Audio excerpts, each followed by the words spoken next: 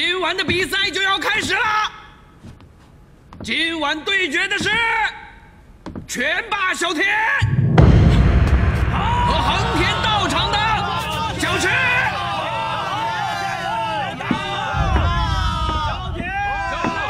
拳脚无眼，比赛者的死伤，本擂台概不负责。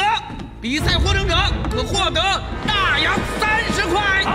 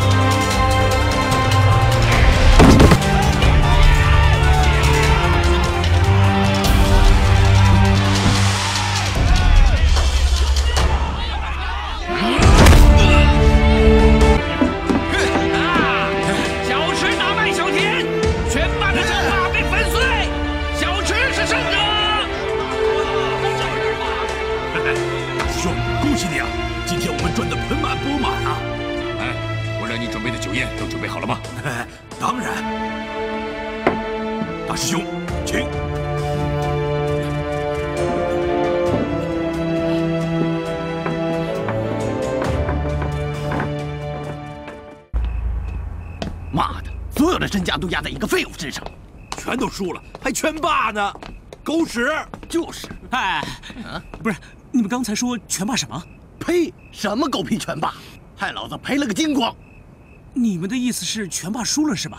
岂止是输了，是死了，被横天道场的人啊打死了。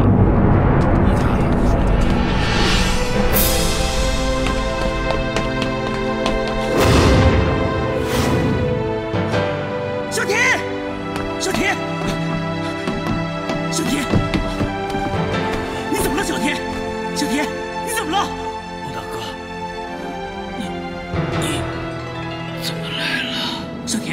天你不能有事，俊子给你生了个儿子，你得跟我回去看儿子去，知道吗？我当爹了。啊，走，跟我走，快！不，你带我去叫师傅。好，好，好，见师傅，见师傅，走。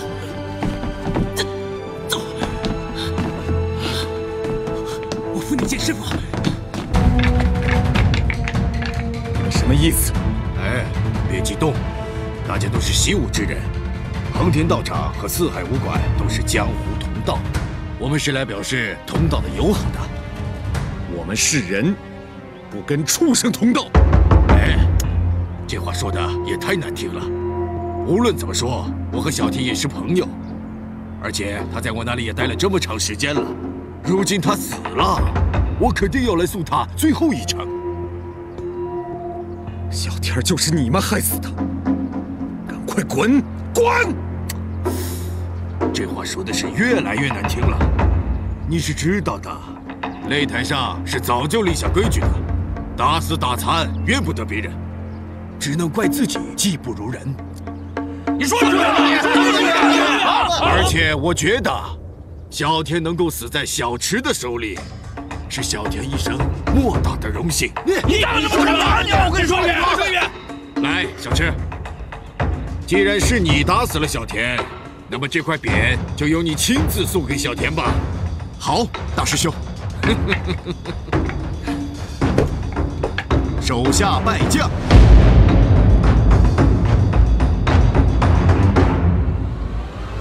送给你了。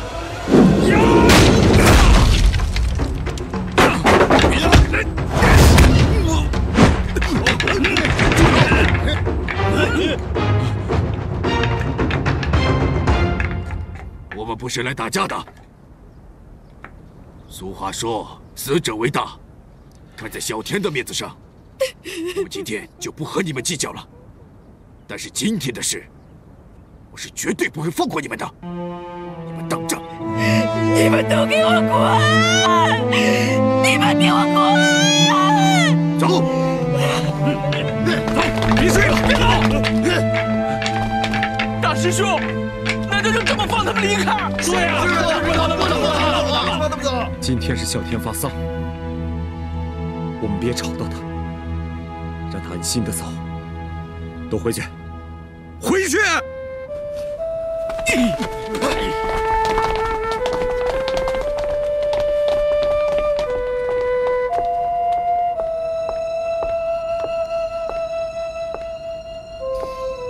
你也别太激动了，现在还是以办丧事为主，以后有的是机会教训他们。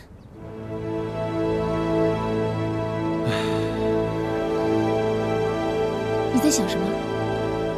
你刚才也看到那个小池，他根本就不是什么高手，我2招就打倒他了。小田不可能输给他的。那小田跟你比呢？半斤8两，差不多。 那他不应该被打死啊！是，这事一定有蹊跷，不会那么简单的。四海武馆的弟子，你师父叫你来是让我猜什么谜语吗？我师父没时间跟你玩，我师父叫我来给你送战书的。你师父向我挑战？没错。你们这些日本浪人在朝阳城为非作歹太久了。 我师父决定亲自教训一下你们：一，为中国的老百姓出口气；二，让你们见识一下什么叫中华武术。秦大雷，你少在那自命正义！你师父当了这么久的缩头乌龟，现在终于肯露头了啊！要笑你们就笑吧，怕是以后没得笑了。我师父有他做事的宗旨。 怎么会是你们这种人会懂的？横田，这是挑战书，有种就接受吧。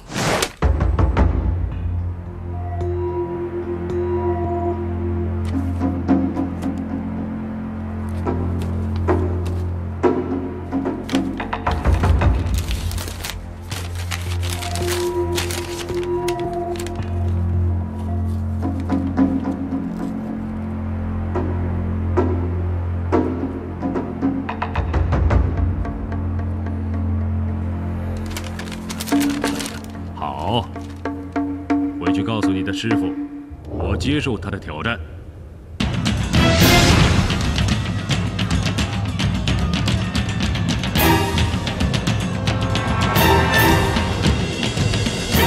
师傅加油！师傅加油！必胜！必胜！必胜！必胜！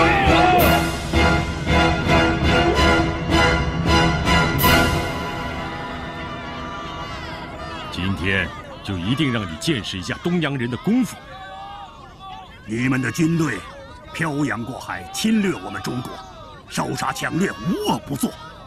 我今天就是来为我的徒弟报仇，也让千万中国百姓出口恶气。不要逞口舌之快，胜者为王，败者为寇，少废话，来吧！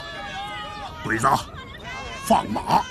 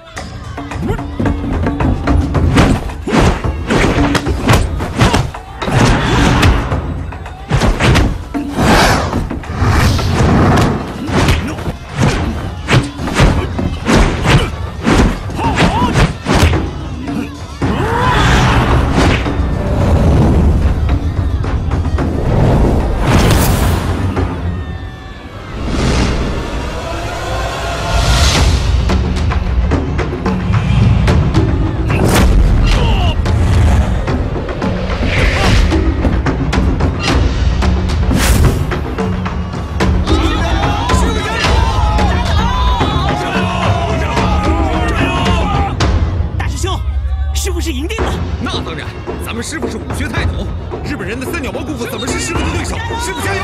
加油！加油！加油！加油！师傅加油！别高兴得太早，胜负还没定呢。我会让你心服口服的。有。